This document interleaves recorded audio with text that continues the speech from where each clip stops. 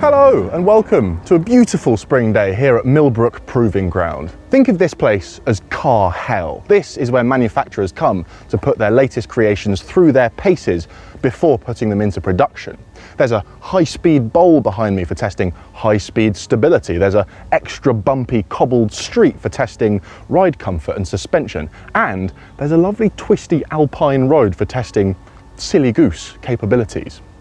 You've probably seen this place on TV without even realising. Top Gear used to come here a lot. Daniel Craig rolled his Aston Martin here in Casino Royale. Sorry to disappoint you, that wasn't Montenegro, that was Bedford. And we're here today to test out a car that is currently going through testing. A car that is ever so nearly ready for production, a car that is extremely gold, and a car with quite a lot of pressure resting on its shoulders, considering its predecessor was, until recently, the most popular electric car ever. So, welcome to the difficult second album. This is the Nissan Ariya, and this is fully charged.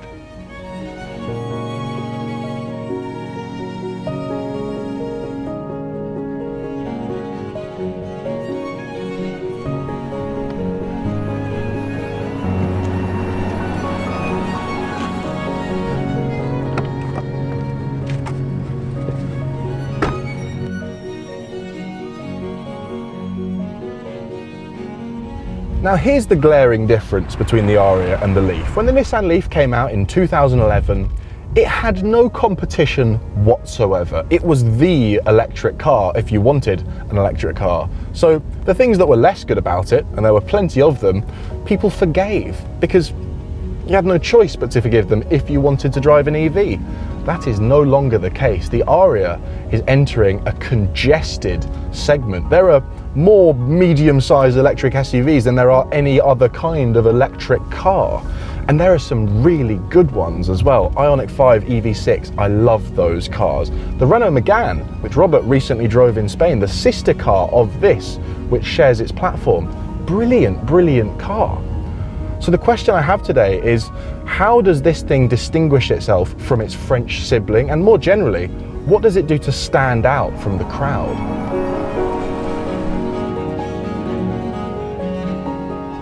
First impressions of the Nissan Ariya cabin, and these really are first impressions. I just got into this car. We don't have very much time today, so we're winging it. Well, what do I think? Well, I think we'll start with these buttons on here. These are the things I've been the most nervous about because it looks very pleasing. I like the way they've illuminated these buttons that are flush with this kind of faux wood piece. But how do they feel to press? Ooh, I quite like that actually. It's haptic, but it's got a proper tactility to it. I was very worried that these were just going to be touch buttons and extremely annoying. But I don't mind that. I quite like them. Happily, they've not made the classic mistake of fitting haptic buttons to the steering wheel, as everyone from Tesla and Mercedes to VW seems to think is a good idea at the moment. Baffling to me. Physical buttons on the steering wheel, good. Dual screen setup, we don't have one gigantic portrait screen. Nissan reckons that this layout works better for keeping your eye line nearer the road, and that actually does make an awful lot of sense. Noticing I've got a heads-up display on this version too. All quite clean and simple really, not too much in the way of buttons. That does slightly make you nervous because it means that you're going to have to spend a lot of time navigating this infotainment system, except that this car, like its Renault sibling, is using Google designed software. This seems to be becoming normalized now. Just let Google do your software for you. They are better than you at it. So my hope is that this system is going to be quite straightforward to use. It certainly is responsive. Here's something quite fun that I just noticed. Look at this. When you're sat charging, little desk for your laptop while you're doing a bit of work. That's quite fun. As is this center console, like the Ioniq 5, moves.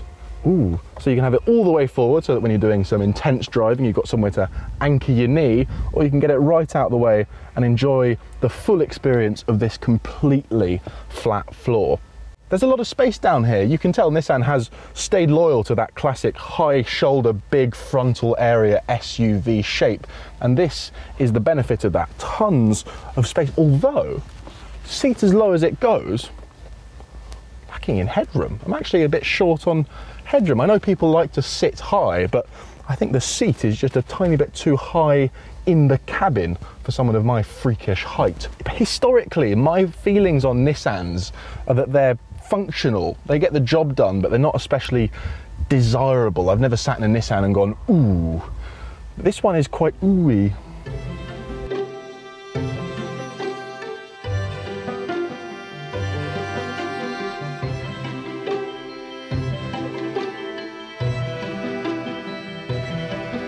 Shall we have a little nosy around the outside of this car then? Shall we begin with the colour? I think we ought. It's called Akatsuki Copper, and here's a fun story. It's designed to match the colour of the sky at the break of dawn because the Nissan Ariya represents a new dawn at Nissan. Ooh, very profound. Doesn't change the fact that it looks to me like the Sultan of Brunei's bathtub, but each to their own. Actually, in the right colour, I think this is a really nice looking car. In an age where modern car design just seems to be getting fussier, more lines, more creases that don't complement each other. This thing's quite straightforward. I'll give you a great example of this. This is called the horizon line. It starts here at the badge. It goes around, along the bottom of the headlights. It goes along the side of the car. It goes along the top of the light bar, and it's the same on this side. One unbroken line around the car, and there really isn't much more to it than that. It's simple and straightforward, but quite a nice bit of design, in my opinion. At the front, a few things worth noting. Nice quad headlight there. Anyone else? Bit reminiscent of a Bugatti Chiron? That's where the similarities stop, I can assure you. Nice fang daytime running lights here. Big smiley face. I think it's quite a happy looking car. And this is what Nissan calls the tech shield. This is where all the sensors for the self-driving systems are housed. We've got a little intake down the bottom for battery cooling. We've got a functional air curtain here. Air sweeps in there, goes across those aero wheels and along the side of the car, increasing efficiency, reducing drag coefficient. That's about it for the front. Nice looking thing in the right colour. I'll tell you this, the best colour for this car is actually the one you get for free. It's called Aurora Green, and it looks really dark green, even black, until the sun shines on it and then it sparkles. So what you notice along the side is the high shoulders. This is a proper SUV. Things like the Kia EV6, they claim to be crossovers, but actually the seating position is quite low. The whole car is quite low for aerodynamics, for maximum range. Nissan have kept the proper full SUV experience because, well, people seem to like that sort of thing. About 4.5 meters long, ever so slightly bigger than a Qashqai, if you know what one of those is. And notice how those wheels are pushed right out to the extremities. What that should mean, because of that bespoke EV architecture, is a lot of cabin space. We'll find out in a second. Wheels, only 19 or 20 inch available on the Ariya. Nissan wants you to have a little bit of squish because it's a 2.2 ton SUV. So you want some squish. No 22 inch curb seekers on this car. Round the back, again, just simple, clean design. Compare this to something like a BMW iX and you've got crazy lines and creases everywhere that don't really complement each other. This is nice and simple. I like that they've gone for the Nissan font instead of the badge at the back. Nice light bar running the width of the car, just like every new car. Boot, let's have a quick look in here. 466 litres for this single motor front wheel drive variant. If you want the second motor in the back, that drops down to 408 litres. Pretty big boot, which is a good thing because no frunk in the Ariya. I'm so sorry to do this, but could I very quickly ask you to like this video, subscribe to the channel if you haven't already, and leave a comment down below that says, Jack, you're in the boot of a car, because it helps the channel grow. Also, come to Fully Charged Live. It's going to be fantastic. Farnborough, last 2 days of April, first day of May. Get your tickets right now. Link down below. Bye.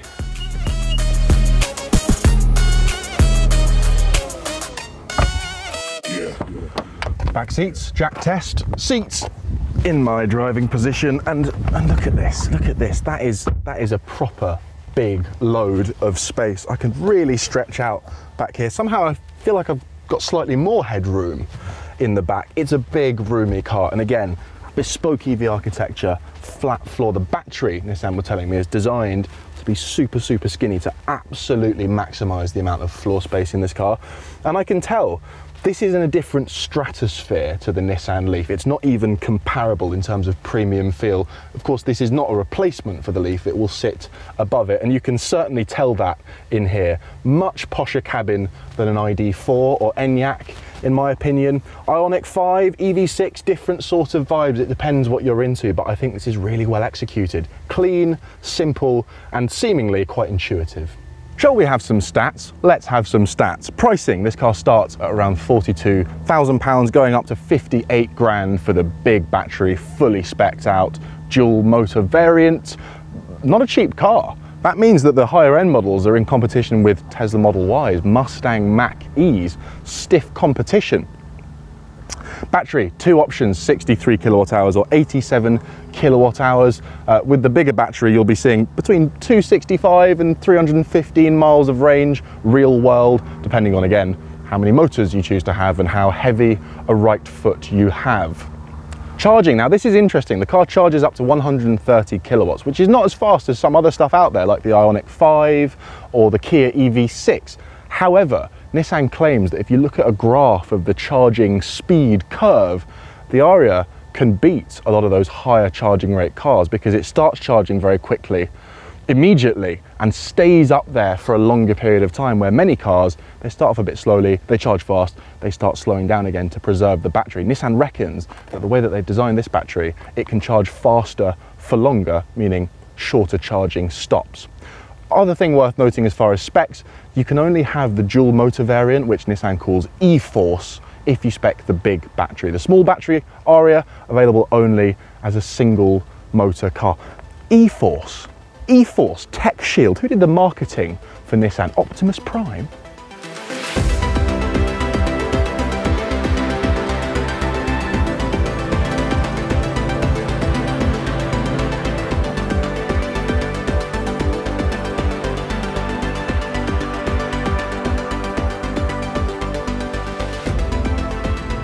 Fun thing about filming at Milbrook, you're sharing a test track with some very prototype, top secret vehicles. There's something in my rear view mirror right now, which for legal reasons I can't tell you about, but it's wild. Now this is going to be far from a full review because we have a very short amount of time with this car today, and it is pre-production, but we can get some early ideas. Initial driving impressions of the Ariya, first things I'm noticing, well, sure it's as comfortable as I was hoping that it might be. We've got those big squashy tyres, and granted this is on the bigger 20-inch rims, which are going to slightly reduce ride comfort. It's also worth noting that this is a pre-production car, so there's every chance that the suspension is still being refined and tweaked. But I do think it could do with being refined and tweaked because it's making a bit of a meal of some of the bumps on this road. Now the thing about this car is, on paper, it plays to all of Nissan's strengths. Electric car, they've been doing those longer than any other OEM in the shape of the Leaf. Crossovers, well, Nissan invented the crossover. Before that Qashqai came along in the mid-2000s, they weren't a thing. SUVs were for going off-road in. And they know their way around handling as well. The Nissan GT-R is one of the best handling performance cars in the world, and Nissan claims that all the learnings from all three of those cars are apparent in this Ariya. Now I'm going to start by addressing the elephant in the room. This does not handle like a performance car, it handles like a 2-ton SUV. It's not slow, even in this single motor guise, it gets going just fine. But it also feels like it weighs about 2 tons. I've not got any feel through my steering. Sport mode only really seems to make the steering a bit heavier. I think Nissan may have laid it on a little thick with the sporty pretenses of the Ariya in the sort of marketing literature.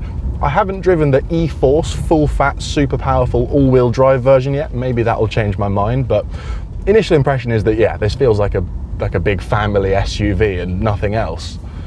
Visibility, really good. That's not a given in a big crossover SUV. I can see very clearly out the front. Visibility on the sides is good. I've got this nice digital rear view mirror, which is serving me really well. Easy car to see out of. I don't think it would be a struggle to park It does get that top-down camera angle as standard. Nissan have actually been doing that for about a decade now. You don't get the fancy 360, but you do get the top-down view, which again makes parking really straightforward. Oh, here's something I really, really liked when they told it to me in the presentation. You know how when you put your car into auto steer mode and it keeps itself in lane in cruise control like Teslas do, like just about every electric car does, you often have to apply a bit of pressure to the wheel every few seconds just to let the car know that you've not fallen asleep. Do you know what I mean? Tesla owners, you know what I mean. You've just got to yank the wheel every 10 or so seconds or the car beeps at you because it thinks you've nodded off. Really annoying. And that's because in most cars, it's using a torque sensor. It needs to feel a little twist of the wheel in order to know you're awake. Nissan have got pressure sensors in the steering wheel, which means when I'm going along the motorway and the car is keeping me in lane, all I need is one finger on the wheel like that. No pressure, no twisting. That will be enough to let the car know you're awake, you're alert. I'll do the steering for you. Nice. At the end of the day, what we seem to have here is a really competent, very spacious, extremely well-equipped family SUV with big range.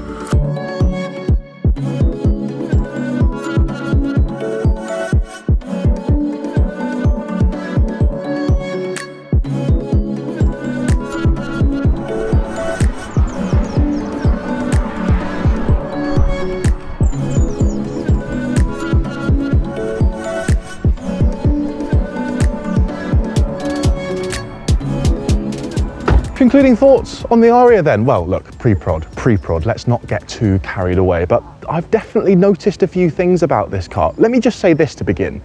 I wasn't that excited for it, and I think that's less the car's fault and more the fault of how many posh electric SUVs there are. I saw this and I thought, oh God, another one. How is it going to stand out? Well, based on my couple of hours with it, I do think it has a couple of standout features versus its competition. Number one is that platform, that brilliant platform built in conjunction with Renault. These are two brands with a lot of EV experience, and you can tell from the amount of range they've gotten out of it. You can tell from how cleverly it charges so that you're not sat at the charger for too long, and from how skinny they've managed to make the battery, allowing maximum cabin space. That is years of EV experience implemented. What else? I like the sensible Nissan-ness of it. That cabin, very intuitive, very easy to use. You get a lot of standard equipment, and there's just some nice thoughtful touches in there. I like the movable center console. And the third thing it's got going for it is a little bit of Japanese-inspired style and flair. I like the way it looks inside and out. I'm a really big fan of that cabin layout. For me, first impressions, more premium than a Tesla Model Y, better looking than a Mustang Mach-E. I'm not going to say any more than that until I've driven the final car. The ride needs some work. There's a few slightly rattly bits that I'm sure are going to be ironed out before we get to the final version, but it's looking like a very promising package. Choosing your posh electric SUV is about to get even harder. So there we go, Nissan Ariya, prototype. Looking forward to driving the real thing, the final thing, as soon as possible. Please make sure to like and subscribe, and if you have been, thank you for watching.